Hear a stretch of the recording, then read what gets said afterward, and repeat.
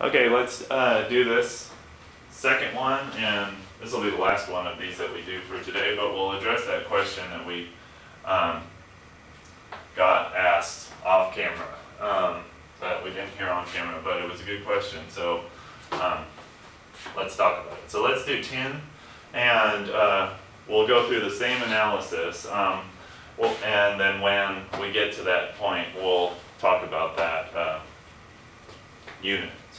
But anyways, so based on the information available on the periodic table, what is the elemental symbol of tin? Okay, so tin is a weird one, but remember, elemental symbols are either one or two letters, and tin is two letters. The second letter is always lowercase. And a lot of times they'll go along with what you would expect them to be in the English, speaking English about the elements, but they don't always, as you can see. Tin is SN, and it has to do with the history of the naming of tin, stannous, and things like that. You'll hear that term stannous in referring to tin if you go on in chemistry a lot more.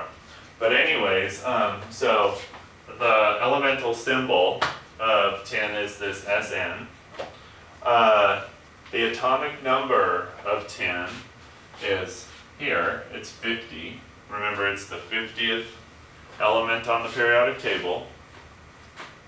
The atomic weight of tin, so this is where the question was. The atomic weight, like we said, was a weighted average, so 118.710. And actually there's units associated with that.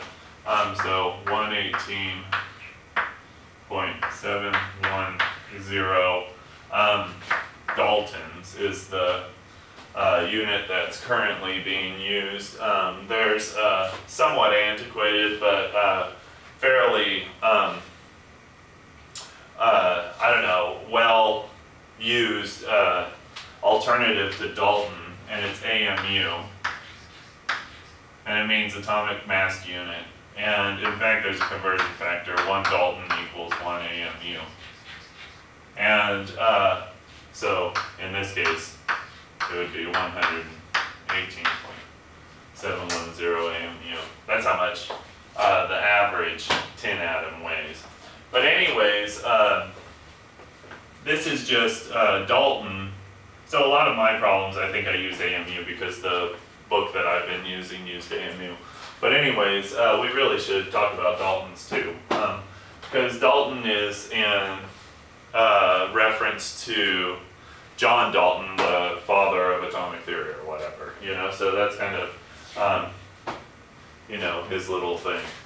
But anyway, so if you want to remember, these numbers do have to have units behind them, and that's the units, either one of those will work. So how many protons does tin contain? Well, it's going to be the same as the atomic number, so number of protons is 50. How many electrons does it contain? Well, it contains the same number of protons as it does electrons, so 50. Is tin a metal, metalloid, or non-metal? Well, it's right there near the staircase, but it's actually right to the left of it, so it's actually a metal. So it's a P block metal. And what group is it in? Well, this is usually found at the very top. In fact, tin is way down in the periodic table if you're looking at it. So this is usually found much higher at the top of the column, or the top of the group. But this is group 4A or 4B. Okay. So that was a good question. I'm glad that we were able to do another one and get it taken care of. Any questions?